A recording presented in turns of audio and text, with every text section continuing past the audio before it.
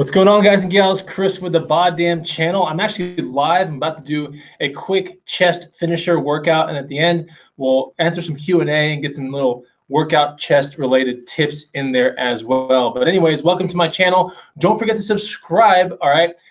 What I do basically is, it's a food, fitness, and healthy living kind of channel, and I want to make sure to show you guys a little bit about how it, goes down and how to build an awesome body.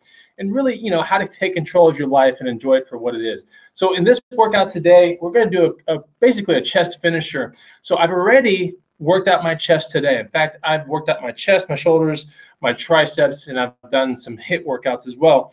And in this one right here, basically a chest finisher is something that you do to kind of just finish the whole thing off. Now, I was at the gym an hour ago, so the chest finishers typically should be done after your chest workout, like directly after. But since I had to come home and do a couple things and open up this live broadcast, I really didn't get a chance to do it back to back. But typically what you want to do is you want to visit the finisher workout right at the end of your chest workout. And anytime that you deal with a finisher workout, you have to remember that it's occurring at the tail end of your workout, or at the end of your chest or push day. And so therefore, the weights that you use or the bands that you use and all that kind of stuff shouldn't be super, super heavy, because that's the time of the workout where things can go wrong. And if you use too much weight, you're going to have to, still control it, balance it, and a lot of things can go wrong right at that point in time. So the weights you're going to be seeing me use are going to be really light, and that's what is there. It's there for a purpose, right? Because a finisher, like I said earlier, should never have extremely, crazy weight, or shouldn't put you in compromising positions that you can't get out of. So, but yeah, we'll be seeing more finishers on my channel. Essentially what I'm going to do today is I'm going to start off the finisher workout with 5 chest flies, all right? And a lot of the things I'm doing are going to be on the incline bench, because the most powerful look out of the chest a lot of times occurs by doing a lot of emphasis on your upper chest, all right? So right now I have no pump whatsoever. I was at the gym, like I said, an hour ago, maybe even like an hour and a half ago. So this is kind of like my everyday look right here, and it's not too bad.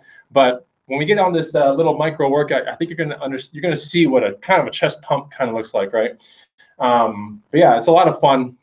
But always be happy with the kind of body that you're striving for, and once you get there, be happy with what you got. So I'm pretty happy. This is an everyday kind of look. Looks pretty good. I'm running about 10% body fat right now. Anyway, so let's talk about the very first thing. We're going to be doing about 4 things, okay? And the first thing is going to be a chest fly. So basically an incline chest fly like this, all right? But we're going to be doing it with 4-second negatives, okay? We're going to be doing 5 reps of that. We're going to follow it up after that with 5 reps of close incline dumbbell pressing, and you'll be seeing that here in a second. But that will not have a 4-second down. It's just going to be 5 of those. Actually, maybe I'll do 10 of them. So I'll do 10 reps of that. So back-to-back 10 really quick reps, and then I'll do 10 press movements, okay? Then I'll just move the weights to this position. I'll do 10 pressing movements. It's going to start to hurt. And then after that, I'm going to get on the floor back here. I'm going to pick up one of those kind of medicine ball looking things, and I'm going to do 5 on each side of these like transfer ball push-ups, and you're going to see that in the background. So I'm going to try to get 3 rounds of this, but I might only get 2, so we'll see what happens. I'll be slightly winded. It's not a big deal, but I'm going to open it up at the end of this for any Q&A. So if while you're watching this, be thinking about your questions, and don't forget to subscribe to this channel. All right, so I'm going to start right now. We're going to get the very first thing done, which is 5 chest flies. So here are my 20s right here at 20-pound weights, and we're doing some incline dumbbell chest flies. All right, so up here, and we're going to get 4-second down. All right, 1, 2, 3, 4. Hold and bring it up. All right, 1, 2, 3, 4. Nice stretch. Bring it up, and a nice squeeze. 1, 2, 3, 4. Bring it up. Good squeeze in the middle part of the chest. 1, 2, 3, 4. Up again. And last one. Here's the 5th rep. All right, so that's the 5th rep. Then I'm going to merge them together. Since these are hex weights, it's a lot easier to merge these together. When you have circular weights or circular discs at the end of your weights, it's going to be much harder, so be careful. But with the hex ones, it's a lot easier. You can just mesh them together like this. I'm going to do 10 close incline presses. Here we go. 1, 2, and what I'm really doing is focusing on my chest and the pump. I'm really focusing on getting, you know, my chest and my front deltoid really to move. I think that's 5, 6, 7, 8, 9, and 10. All right, then I'll move to this position, do 10 presses. 1, 2, 3, 4, 5, 6, 7, 8. Starting to hurt a lot. 9 and 10. Always squeeze your chest. Okay, so the hardest part is probably coming up, and that's going to be these transfer ball push-ups. So I'm going to try to get these done real quick. You can see in the background, essentially, I'm going to get a medicine ball that looks like this, put it on the ground, and the key to doing a finisher is to try to merge it together as fast as possible. I'll probably only get 2 sets of this whole entire thing. Okay, so transfer ball push-up. I'm going to do a push-up on one side. I'm going to transfer the ball on the other side. I'm going to do a 5 on each side. Here we go. There's 1. Transfer the ball. Stay in the plank position. There's 2, 3, 4. I'll do 10 of these. 5, 6, 7, 8, 9, 10, and 1 more. Why not 1 more? All right. So that's the very first thing right there. We're going to pick up the weights again and go through the whole thing. I think 2 sets is enough. All right, here we go. All right, 4 seconds down. All right, and then up. 5 reps only.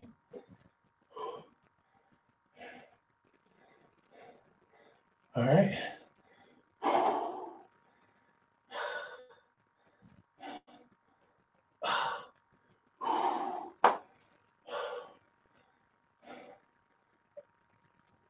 Oh, man, this hurts. It's really starting to burn a lot right now. Oh. I think my chest will be definitely finished after this. All right, 10 close grip pushes. Here we go. 1.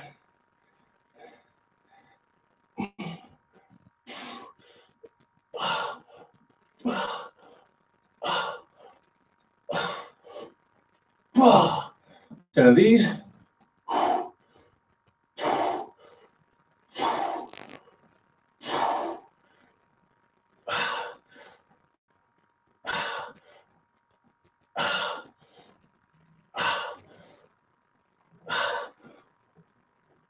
Oh, man. All right. 5 on each side, transfer ball push-ups. All right, here we go.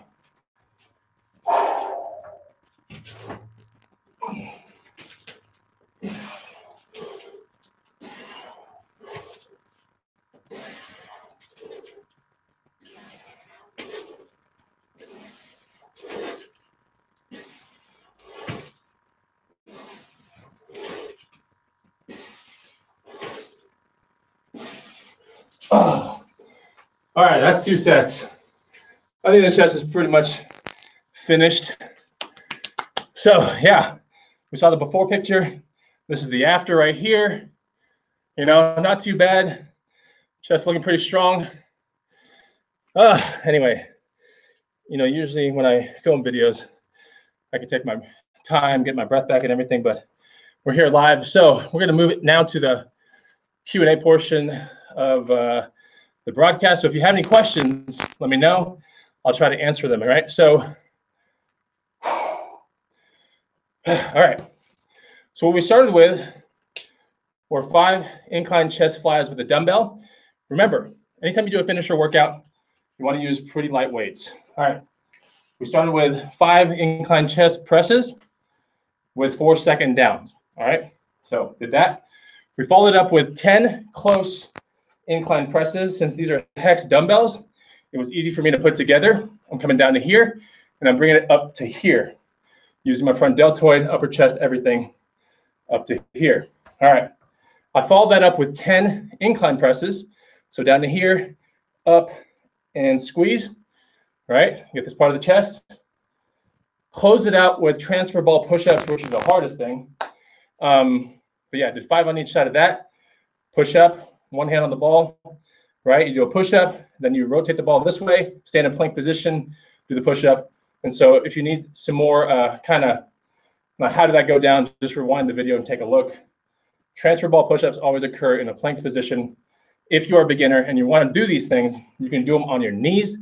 You can do a knee plank, and that's okay. Now you can do this workout, all right, at the gym on your next chest day. It's a workout.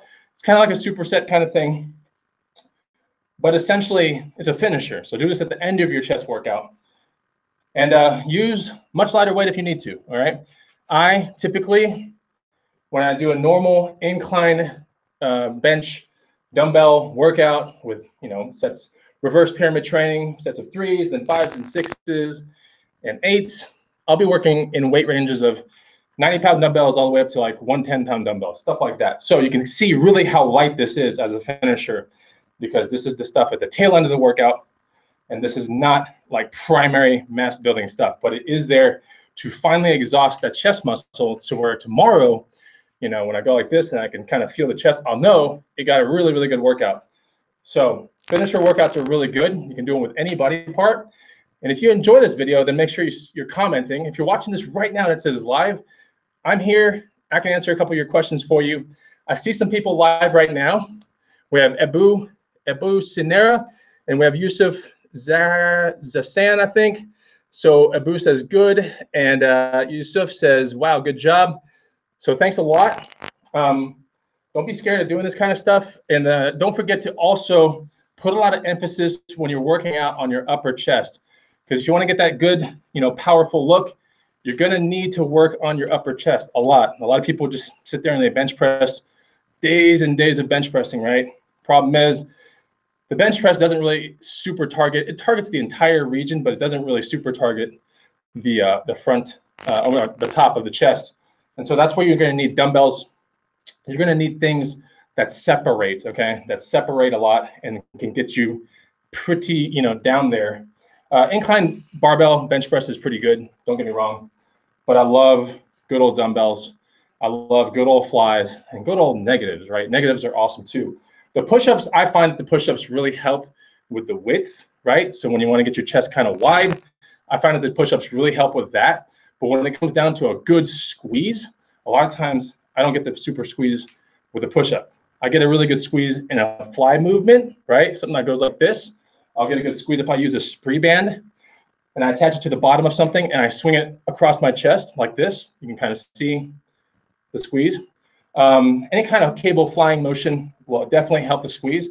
It's tough to get the squeeze when you're doing bench pressing and stuff like that because your arms are here and they're never really ever crossing, your chest muscle. They're always just here and here. So you're using a lot of muscles and you build a fair amount of mass. When it comes to really defining the chest, you're going to have to do finishers and things with dumbbells and stuff like that. So anyways, I hope you enjoyed the video. It's a live video. It's my very first one. So go easy on me. Hit the like button if you found some value in this. And like I said, don't forget to try this at home. Don't forget to use light weights because this is the tail end of the workout. You would implement a finisher like this. And if you have any other suggestions of things that you want to see on the BODDAMN channel, then let me know down below as well in a comment. And I will see you on the next BODDAMN video. We're going to have many more of these. Take it easy. Goodbye.